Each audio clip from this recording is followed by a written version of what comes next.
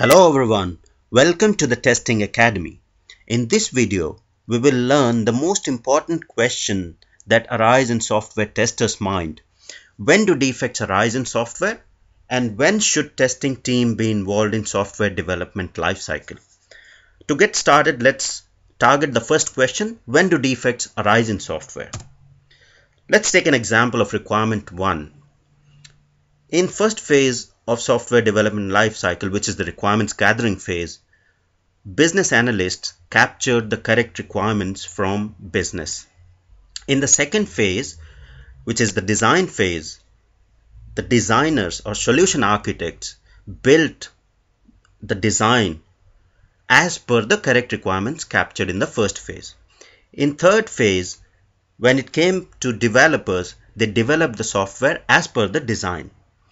And in the testing phase, when the software is being tested, it will work as expected because correct requirements were gathered, correct design was made, build was done as per the design, and software will work as expected.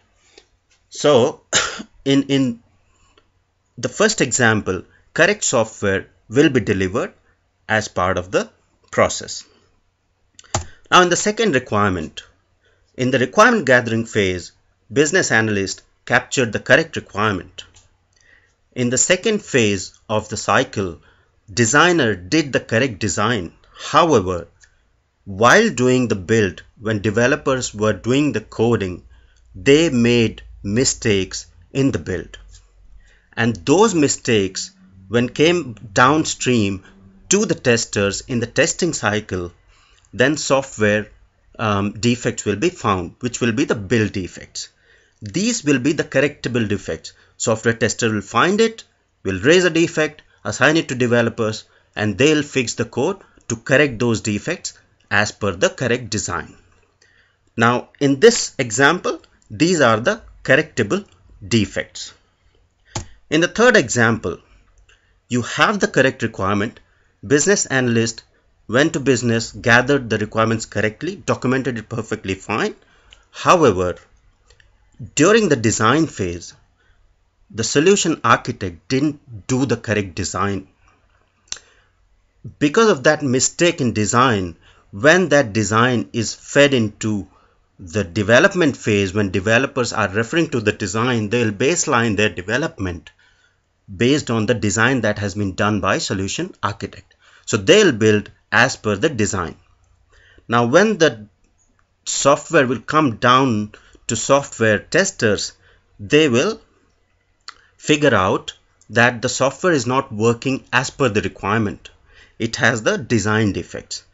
So in this scenario, to fix those defects, you have to change the design.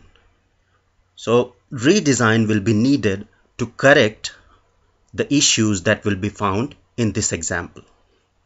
Now in the last example, which is requirement 4, say in the first phase itself, mistakes were found in the requirement.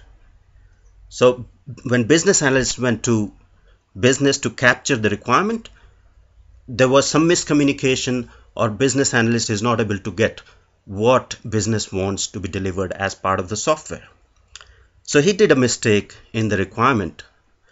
Now the software or the design, the second phase, was built to meet the requirement that has been captured by the business analyst, which will flow down to the build team or to the developers. They'll build as per the requirement, and then the testers will test the software as per the design, as per the requirement given by the business analyst. So in this scenario, you won't be able to figure out where the issue went, because testers will baseline their testing based on the requirement given from the business analyst or from the business. So in this case, defects may be hidden from IT team. It will be deployed, and until the business actually does the user acceptance testing, you won't be able to figure out where the software is doing wrong. So in these 4 examples, we have learned where the defect can be introduced in different software development lifecycle phases. So it can be introduced in the requirements phase, it can be introduced in the design phase, it can be introduced in the build phase. So any of the phases a defect can be introduced. Now coming back to the second question, wherein we want to know what is the correct time or correct phase where a software tester needs to get involved in this software development lifecycle. So the answer to that is as early as possible in SDLC. So software testers need to be part of requirements phase to figure out any of the gaps or issues during the requirement gathering phase, so that we do not introduce any of the requirement defects, because the defects that are introduced in the requirements pass on to design, development, testing, and to fix those kind of defects it's a massive cost, because you need to change the requirement, design, build, and it's a lot of rework to fix those defects. So I hope you like this video. Thank you. If you like this video, please subscribe to my channel. Thank you.